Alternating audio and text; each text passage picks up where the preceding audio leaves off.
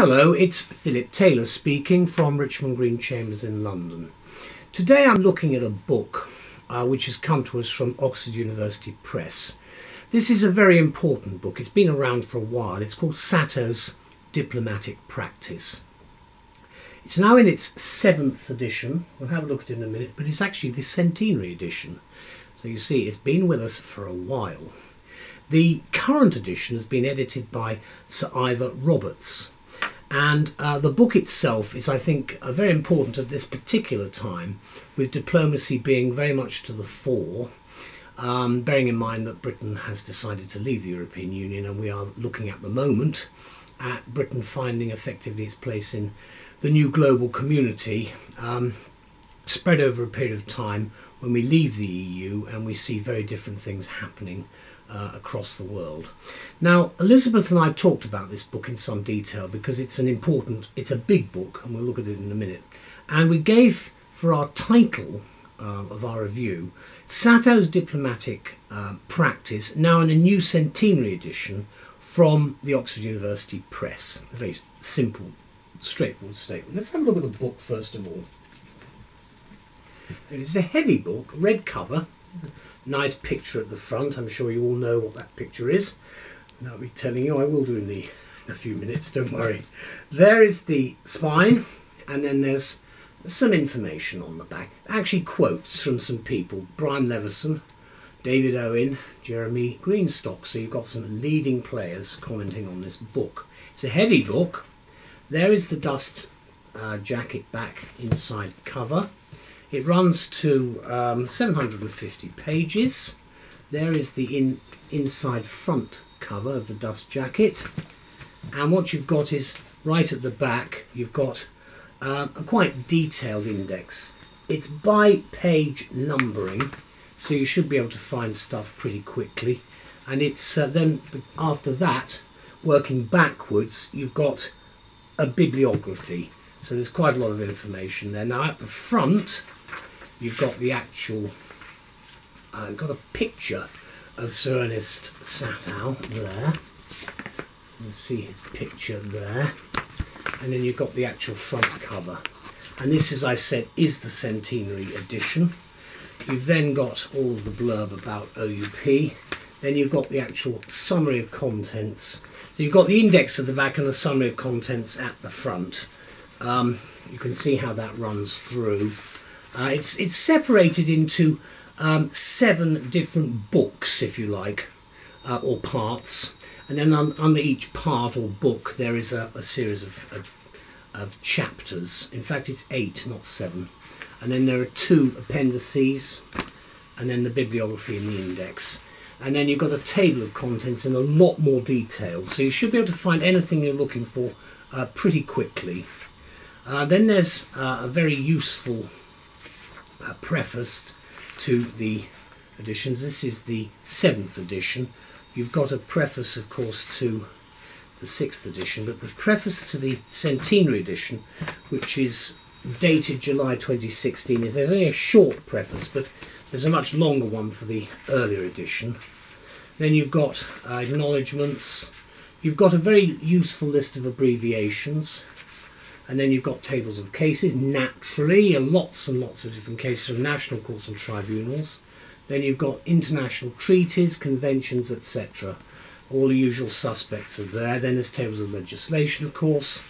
And then you get to the actual book itself. What you've got here, which I do like, and it's now a fashion quite a lot of publishing houses, is to have a little mini index at the front of each chapter, the way you have here, which makes it easier because you can find things. There's footnoting as well, of course, in this book, which is helpful. It starts off with definitions. You can see there's a lot of footnoting as well, which is to be expected from what is a very, very important work. There is Sir Ernest, again, just to remind you what he looks like, and a centenary edition to boot. There we go. So I'll just put that back there, and I'll tell you a little bit about what we think of this book. It was an interesting book to review, I must say, because whilst it's diplomatic practice, there's a huge amount of law involved in this, because it's looking at international law effectively in the way we conduct ourselves with other countries at a particularly important time as Britain looks at a different role for itself. So for anyone not previously familiar with it, Satow's diplomatic practice is a revelation and should occupy pride of place in any lawyer's professional library, whether said lawyer is involved with diplomatic matters or not. And diplomatic practice, after all, has been and likely always will be a core consideration in international law. Now, this edition is the new 7th edition from Oxford University Press, and it celebrates the 100th anniversary of what is a distinguished and happily readable work of scholarship and anecdote, rightly regarded as a masterpiece.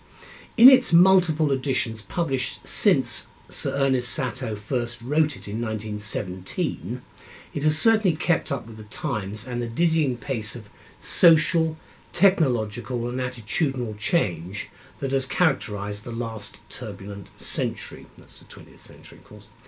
Under the editorship now of Sir Ivor Roberts, the previous edition of 2009, like this new edition, is reflective of its time, indicating clearly how much and to what extent diplomacy has changed. And as Sir Ivor points out, to cite only a couple of examples, the focus of diplomacy has shifted in the direction of a global audience and global concerns. English has replaced French as the international diplomatic language, and radical developments such as the internet and social media have rendered diplomacy and diplomatic initiatives much more visible. I think it's important to note that the new US president's compulsive tweeting has, at least to some degree, bypassed and more than occasionally sabotaged traditional diplomacy. I'm doing this review just after Trump has become president. This is actually recorded in February 2017, and we await every day interesting developments in this area. But as Sir Ivor reflects, international organisation and institutions are unlikely to emerge unchanged, and many may not survive, of course, but diplomats and diplomacy will still be required. And as president of Trinity College at the University of Oxford and a former British ambassador to Yugoslavia, Ireland and Italy, Roberts speaks with authority. He's supported in the production of this work by the research and commentary of 10 expert contributors, from Eileen Denzer to Anil Clooney, who will be known to many of you. Special tribute has been paid to Ms. Denzer, whose diplomatic law title, also from Oxford University Press, has been acknowledged as the gold standard work of reference in this field. Now, within more than 800 pages, it's a big book, this one.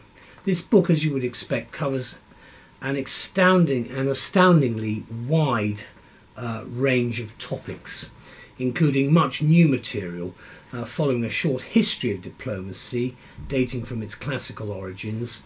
There is an enlightened introduction to international law and new chapters on public and digital diplomacy and on human rights. I wonder where Anil Clooney comes in on this. There's a surprise for you. Also scrutinised are NGOs, intelligence agencies and commercial security organisations, the latter of which certainly piqued public interest during the recent US presidential campaigns. And the impact of increasing international terrorism and violent non-state actors is also critically examined as we enter what is really a fascinating period at the beginning of the 21st century. So let me conclude by saying this book is erudite, authoritative and a fascinating read, and as such should attract a readership that extends beyond the diplomatic and legal fraternities. And I do think it's something that would have a much wider appeal for anyone studying international studies, for instance, international affairs. Scholars and researchers too will appreciate the extensive footnoting and the tables of cases and of legislation. There's also a table of international treaties, conventions and other international instruments, plus a lengthy bibliography and 2 appendices. So you get a lot of information here, and it's really up right at the highest standards of the AUP titles. Note the stunning cover as well. I mentioned that right at the beginning. That cover there.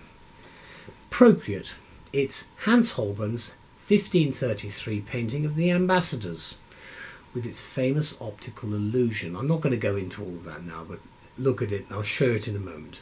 It seems that one masterpiece has inspired another. And the publication date is cited at 2017. Now I'm just going to show you the nice picture of the Ambassadors there. And you remember the optical illusion. That's all I'm saying. Let's open the book in the middle. This is about the state. You've got some paragraph numbering at the side here. You've got footnoting, a lot of information. The state, and then it goes into applicable law. So it goes straight into a lot of information. Immunity from criminal jurisdiction of the state. The head of state. So you see you've got a huge amount of information. And I think it's certainly a Bible, if you like, for the diplomat. I'm delighted it's come out again. I'd like to thank everybody who's involved in this very much indeed for producing it, and a happy centenary to everybody for the continuing production of it. All the very best to you. Bye-bye.